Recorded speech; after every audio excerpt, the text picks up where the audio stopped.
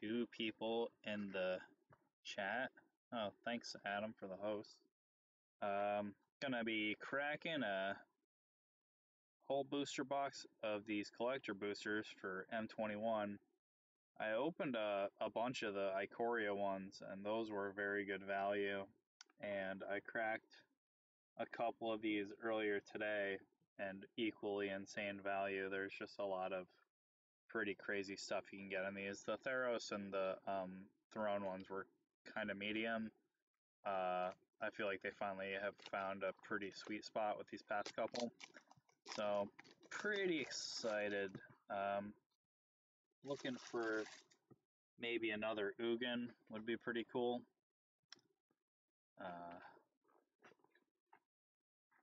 Averaged about 5 Planeswalkers a box, so pretty good hit rate. Got a couple Grim Tutors. I have a playset of foil Cultivates, so these are pretty insane. Throw that over there like it's garbage, because it is. I will put these over. I'll put these over with Teferi. Hang on over here. Alright, let's crack a pack. There's only like 4 slots in this pack that are really like worthless. The commons, because I think some of the uncommons even will probably hold water over the long term. So we got this construct token that's also a zombie. The construct art is new. It looks like Kaladesh. The zombie token is old. This is an Innistrad zombie. Show you that. Innistrad zombie. And this pretty cool construct. We need a little bit more. Let me try adjusting the light angle here.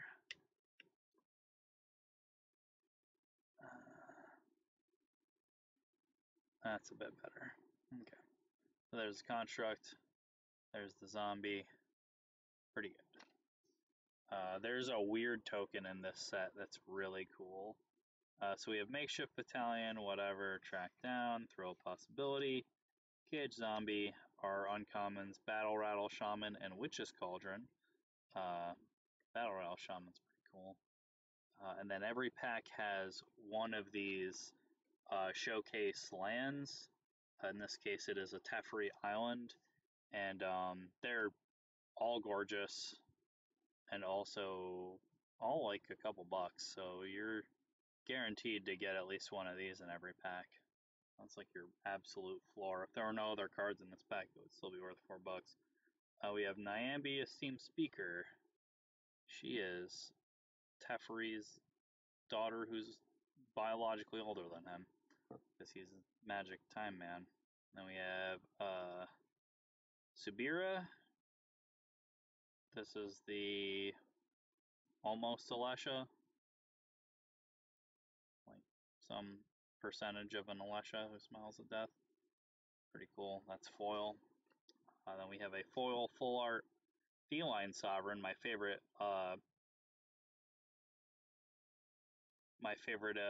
cat flavor ability, where he pushes a cup off your desk, he destroys artifacts. And that's pretty nice. But yeah. Whenever one or more cats you control deals combat damage to a player, destroy up to 1 target artifact or enchantment. I will put the foil for full arts over here. We have Liliana Steward. Pretty cool. These are the Spotlight. They're Spotlight commons and uncommons, and there's like usually 3 or 4 of these a pack, either foil or not. And they all have the alternate frames for whoever the Planeswalker is. In this case, it's the purple, is the Liliana. Then we have Bosri's Acolyte, and this is Bosri Ket. And I really like this frame. The like cool sand frame is really sweet. Put that here, and oh, yeah, speak of the devil, it's Teferi, Master of Time. Here he is. This is the borderless alternate art, and this is not foil, it's regular printing. Still like $40, so it's pretty good on a first pack. And then we got a pair more of Liliana commons and uncommons. We got Devotee and Steward and foil this time. This is usually how these packs end. Say like one in every 3 or 4 has a rare mythic in that last slot, but usually it's a foil of one of the commons or uncommons. I'm just gonna put that right here, and let's go to pack 2. Pretty good starting pack. Start off with, yeah, my 5th Teferi. Like up to my eyeballs in Teferis. This one's not foil though, so I don't like it. I'll throw it in the trash. We got some commons, who cares? Reign of Revelation from Modern Horizons, reprinted into Standard in this set. Solid effect, draw 3 cards, discard a card. Like that. Tolarian Kraken. Whenever you draw a card, you may pay 1. When you do, you may tap or untap target creature. Not bad. Fine finisher and limited. We have a Chandra Mountain, and this is I'm not sure if this is supposed to be like Regatha or if it's supposed to be someplace in Kaladesh, because it is kind of swirly, but I love the Chandra frame with like the flames on the bottom. It's just really cool, and in foil it looks super sweet. And then we have Animal Sanctuary, which loves birds, cats, dogs, goats, oxes, or snakes. You can put a +1/+1 counter on any of those things by tapping it and paying 2. That's full art. We have Baron, Tolarian Archmage, this stupid jerk. That's just a regular foil. Pretty nice. We have a Temple of Triumph. We've all seen those before, so I'm not going to dwell on that. Garrick's Gorehorn. I think this card looks really weird because it doesn't have the flavor text, so it just has this like big grassy emptiness in the middle of it. But I do like the Garrick borders as well. Here is Teferi's Tutelage. I'll just go get a pen. Yeah, it's only a common. It's not worth anything. Alright, wow, that's a big old guy. And then we have Massacre Worm, alternate full art. This is borderless alternate art Massacre Worm. This is basically how my first box started too. I opened Teferi in the first pack, and then I opened a Massacre Worm. So that's pretty cool. Don't hate that. Then we got a foil Basri's Acolyte, which is pretty neato. It's a cat. Common cat. And then we have foil. This is a foil spotlight card. This is Chandra's Incinerator. 5 red for a 6/6. This spell costs X plus to cast, where X is the total amount of non-combat damage dealt to your opponent this turn. It has Trample. Whenever a source you control deals non-combat damage to an opponent, Chandra's Incinerator deals that much damage to target creature or planeswalker that player controls. This card is actually worth about $14 right now in foil. I imagine it'll go down a little bit, but I can't imagine a ton of these are getting cracked, so especially with like no one drafting or anything, so I think it'll probably hold a fair bit of water. I think a lot of these prices are gonna stick around pretty similar to where they are. Go on to pack 3. We have a weird looking Griffin that I can't tell if it's like misprinted or it's just kind of purpley, but it's difficult to see how odd the chroma is on it, but it is kind of weird. Swamp, don't need to look at Swamp. Llanowar Visionary, that's a Elven Visionary and a Llanowar Elf stapled to each other. Vryn Wingmare, Invigorating Surge. Hate Vryn Wingmare, it's like a tiny flying Thalia. Then we got Basri's Cool Plains, which I really like. That's Amonkhet, for sure. I got a Runed Halo full art. That's not an alternate art, that's just the art for Runed Halo. And then a Sporeweb Weaver. which is makes saplings when it takes damage, and it has hexproof from blue, which is pretty specific as far as abilities go. Have I not hit any regular foils yet? I haven't. Alright. New pile. We have a foil, borderless, or foil extended art rather, Kervek. The Spiteful. This character first appeared in Battle Bond. And he makes other creatures get -1/-1 all the time. Maybe that's a good effect, maybe it's not.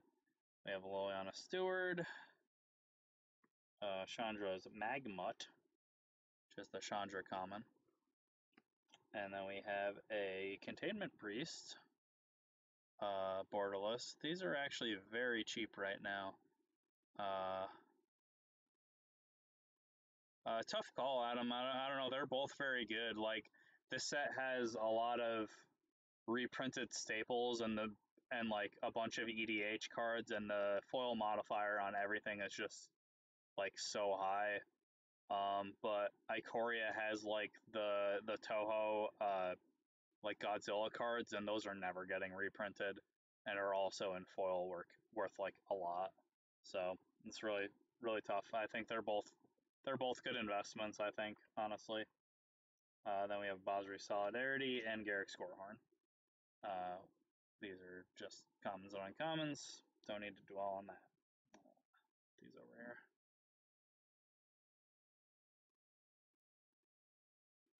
Alright. That is 3 packs, and we are Teferi, Massacre Worm, Containment Priest on that slot, so not feeling terrible. And like I said, we've put a bunch of cards on the table here that are like, you know, between $4 and $15 on top of that. So feeling pretty good. We got some garbage. We have the card that makes the cool weird, and I still hope we see that weird at some point. Is he on the back of this demon? Nah, that's Goblin Wizard. Although the Goblin Wizard is very funny. There's a sorcery, I think, that makes those Goblin Wizards. But Experimental Overload, create 2 blue-red, create an XX blue and red weird creature token, where it accesses the number of instant and sorcery cards in your graveyard. Then you may return an instant or sorcery card from your graveyard to your hand, and then you exile it. That is the uncommon that this is. And oh, I put these in the wrong pile. That's why I'm confused. Experimental Overload, go over there. Archfiend's Vessel, kind of an interesting card. We have a Garrick Forest, so that's cool. And that's the Garrick border, all in foil, of course. Then we have Conspicuous Snoop, who's a very silly goblin. Nose up the window there. Thieves Guild Enforcer foil. That's just regular foil. And then we have a mythic Elder Gargaroth. That's in foil as well. Basri's Acolyte. Common. Garrick's Uprising. Uncommon. It's the Garrick uncommon. Each Planeswalker except for Ugin, who has no cards associated with him. Each other Planeswalker has a common, an uncommon, and a rare associated with them, and then the land. We have Garrick's Harbinger, speaking of, that's Garrick's rare. Hexproof from black. When it deals combat damage to a player Planeswalker, look at that many cards from the top of your library, and you reveal a creature card or Garrick Planeswalker card from them, put it into your hand. Rest on the bottom of your library in random order. And he's a 4/3 for 3. Pretty okay. I'm going to put him right here.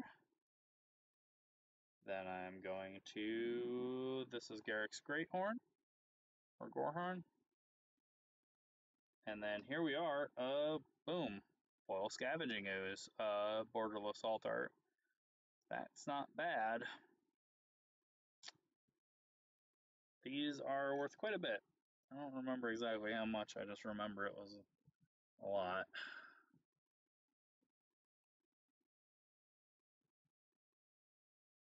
Yeah. Yeah, that's what I'm saying. Like, every one of these packs has pretty much been the sauce. Like, I guess the Containment Priest is kind of like underwhelming as a single card, but the rest of them, none of them have had nothing. And you're certainly not going through a whole box of these without hitting some good stuff. Cat token, that's also a bird token. There's the cat, he's really cute. The bird is just Return of Ravnica bird. So I haven't hit that weird. Some commons. Quirion Dryad, it's pretty cool, was in this set. And Faith's Fetters, that's quite a good spell. We have Foil Swamp, that's Liliana's land. I really like these ones. I think my favorite are probably the Chandra ones, but these are pretty good. I got a Full Art Temple of Malady. Foil, Full Art, or Extended Art Double Vision. Silly card. We have a Foil Extended Art Pack Leader. Look at that good boy. This card is insane also. Like, in Limited, this card is very difficult to beat, I find, even if you have, like, 2 dogs in your deck.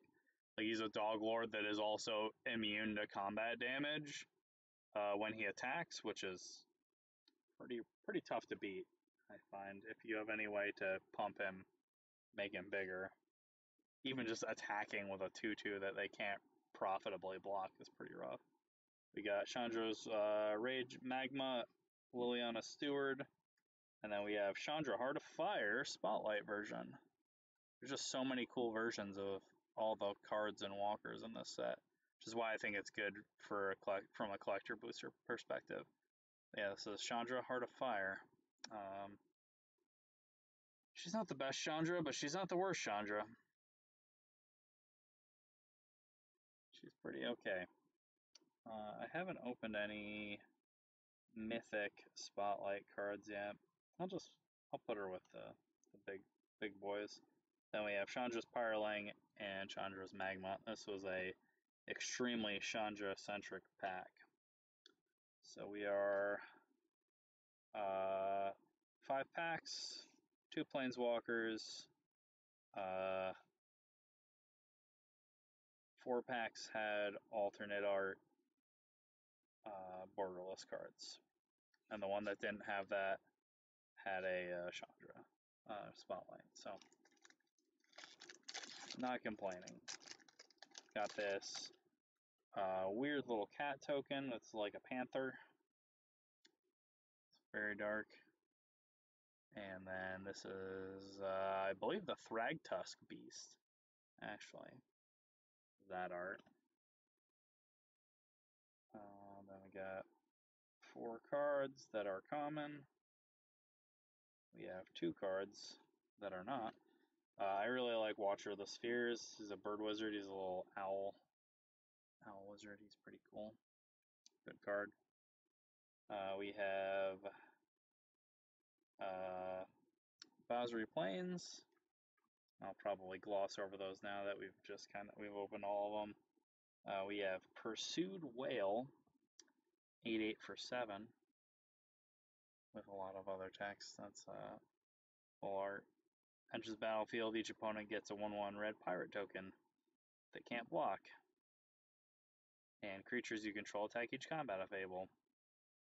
And spells that target Pursued Whale cost 3 or more to cast. Well, that's a lot of stuff.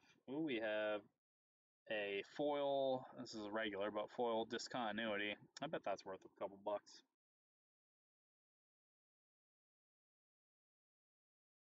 We have Kaervek the Spiteful in foil, but this is not full art, so that's probably not that much. He's only a rare. Garrick's Scorehorn, Basri's Solidarity. We have Teferi's Ageless Insight. That's just a non-foil. The foil of this is worth about $15. We have a foil Basri's Acolyte, and woo, yeah, there's some stuff. How about a foil Altar Grim Tutor? How's that strike you? That seems pretty caliente. I know this card's expensive, like really expensive. The regular version's like $45, so Okay, so we're halfway into the box, and be pretty comfortable saying that if we're just looking at these spotlight cards, we're sitting on like almost a couple $100. And these cards over here also worth money. So pretty good. Not bad. And having like opened several other boxes, I can confirm that this is not an uncommon run. This is pretty yeah, it's actually I mean, like, the prices are pretty valued for the spotlight versions of them are pretty expensive. It's like, but it is, I think, gonna be pretty good. Some commons. Silver Smoke Ghoul, the most me card ever. He is a zombie that is also a vampire. Very excited about that. Traitorous Greed. We have a Teferi Island. We have Glorious Anthem extended art. That's pretty cool. I like the art for this Glorious Anthem too. Pretty nice. We have a foil Sanctum of All. That's the 5-color shrine. We have a extended art Hooded Blightfang foil. He is a 1/4 for 3 with Death Touch. Your Death Touch creatures drain, and they destroy planeswalkers instantly. He's pretty good. We have Bazar's Acolyte, Teferi's Protege.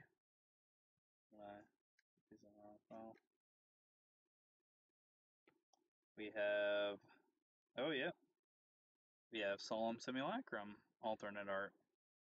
Not bad at all. Then we have Liliana's Steward, Liliana's Devotee. And those are just commons and uncommons. So we've hit Solemn Simulacrum. We have seen Foil Grim Tutor. I think Foil Grim Tutor is the single most expensive card we've opened so far in this box. We haven't hit like a Foil Teferi or something insane. Still haven't seen that weird token. I'll have to just get one out of the pile over here. I just want to show it to y'all because it's pretty cool. I really like it. Where are you, weird? I like that angel too. Then I promise to get back to opening really expensive ass cards. Here we go. This card is really cool looking, especially in foil. I think that's just very, very cool. Super Izzety. Love it. Yeah, foil Grim Tutor, not bad. I opened a foil of the regular Grim Tutor, but had not opened a foil of the extended art yet. I'm curious about how much it is. I do want to know. Alternate art Grim Tutor, currently floating at $130, so that's pretty okay. It'll probably come down a little bit, but not that much. It only, realistically, you're not going to hit very many foils of that card in regular packs. I think it's technically possible, but some of these, like extended arts of the regular non-alternate art cards, those only occur in these packs, so they're going to be relatively expensive. We have Baron. This is extended art Baron.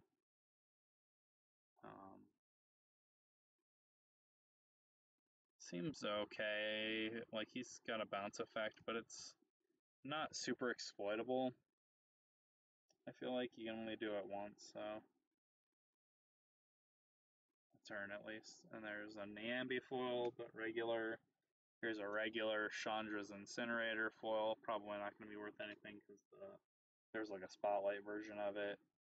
We have Chandra's Magma. We have a Cultivate, and the regular versions of this Cultivate altar are ridiculously cheap right now. They're like $3-4, I think. I don't see them staying there, but we have a foil Magma. Then we have Liliana Standard Bearer. This is the Spotlight Showcase version of that. And then we have foil Garrick's Harbinger.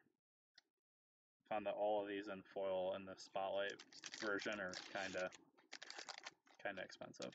They're not cheap. Alright, let's see what we got this time. This angel token I like. Don't remember where this first came from. Sapling token is from Dominaria though.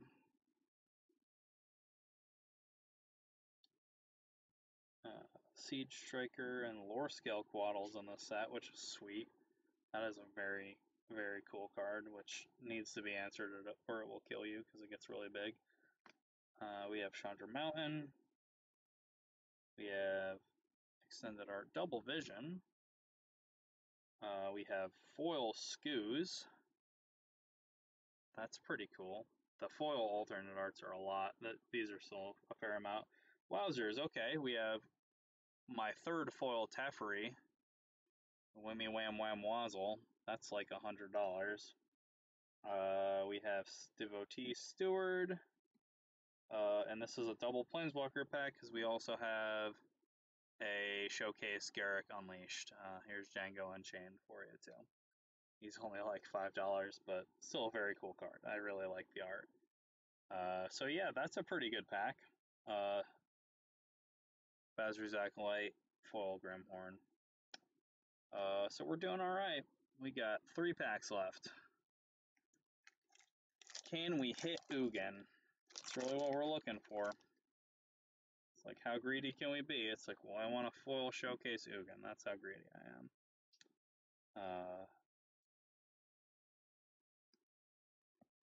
Got Leafkin Avenger. Pretty okay card. Fungal Rebirth. Forest, a full art Hooded Blightfang. Not bad. Don't hate it. Oh, dang it. I said Showcase foil Ugin, not just regular foil Ugin. I mean, it's still like infinity dollars, but it's not the one I want. Not to be all Veruca Salt about it, but you know. There's a foil Extended Art Rune Halo. Pretty cool. Great Horn. Acolyte. I'm never gonna not stop calling this Garruk's Great Horn. It's Garruk's Gorehorn is what it's actually called. We have Basri's Lieutenant. We have Chandra's Pyroling.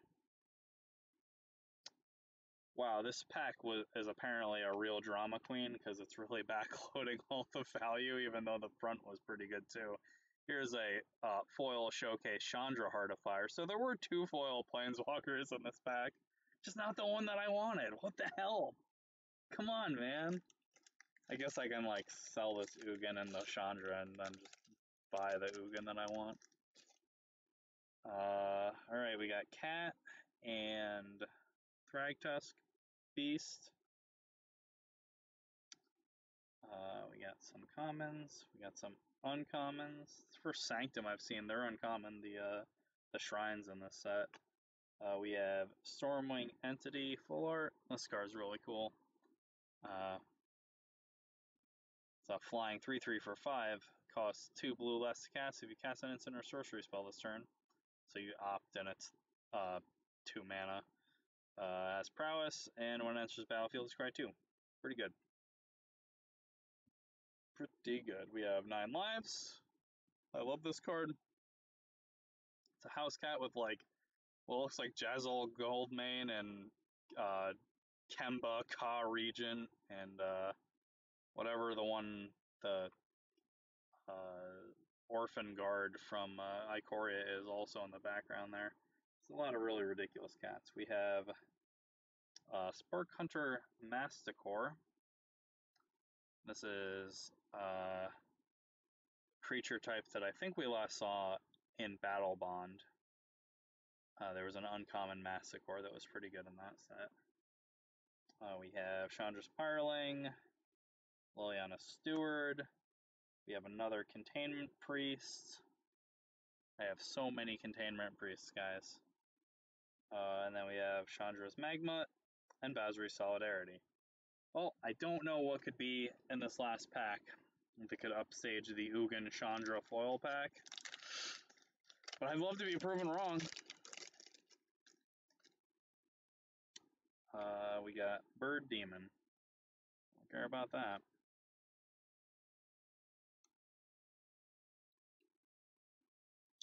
Four commons, two uncommons.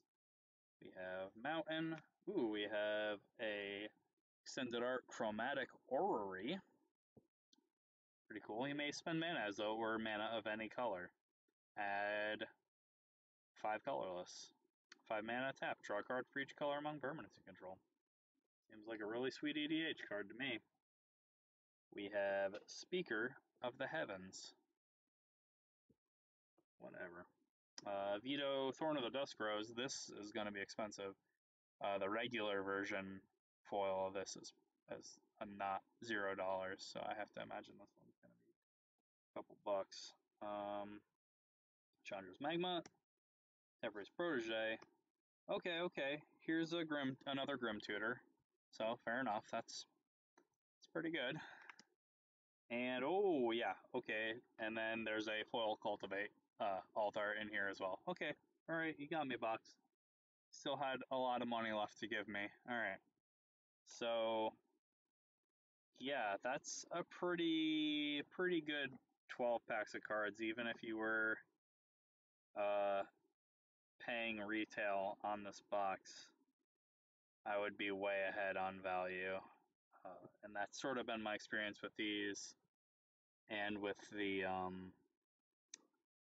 Ikoria ones. I opened, I think, 5 boxes of the Ikoria over the course of Ikoria, and did not come out under $350 on any of them, and 4 of them were like $400+ boxes.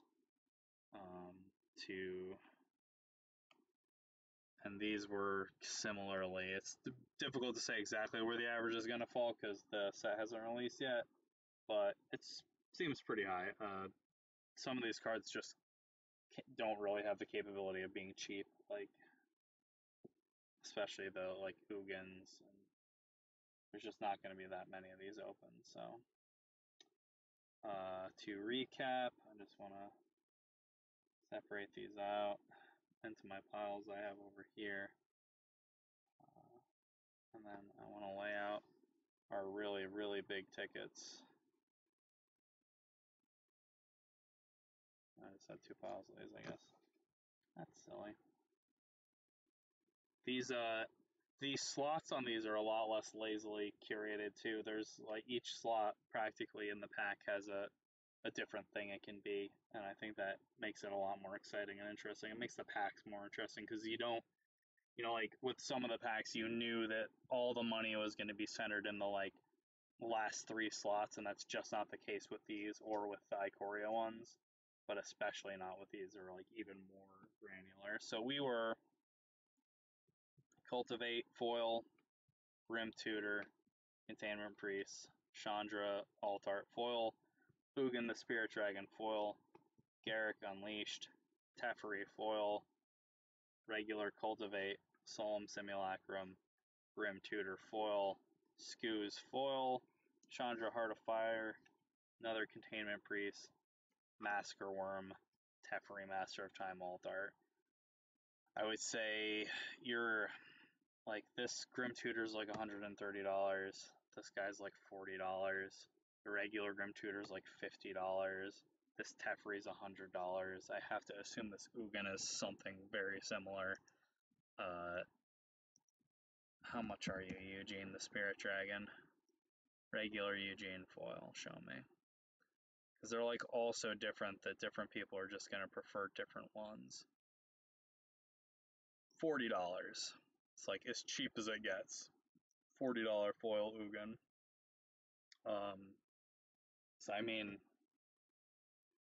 it's like if you're looking for value, this set's got it. There is a lot of pretty wacky shit to be had in these collector boosters. I like played Magic for a long time, and I've had a lot of fun opening the collector boosters from the past couple sets. They're just really exciting like that. I really like the Godzilla cards. They're just really cool, so it was really cool fishing for those.